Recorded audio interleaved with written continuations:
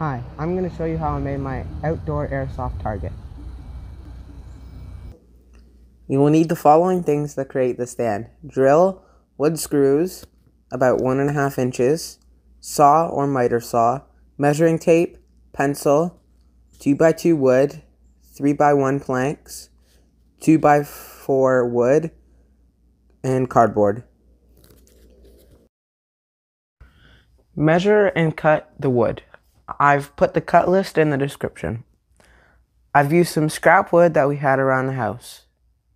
Use 2x2 wood for the frame. The 2x4 and the 1x3 planks are for the base. My dad helped me cut the wood on the miter saw, but if you have a handsaw, that'll work too. Screw the short 2x2s into the long 2x2s to create a rectangle.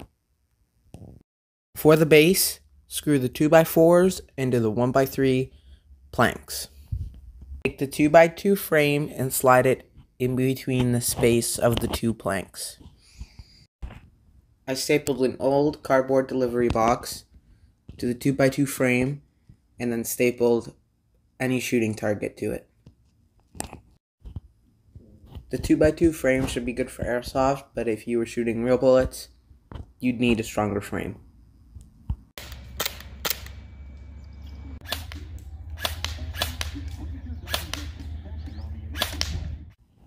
I hope you enjoyed my video.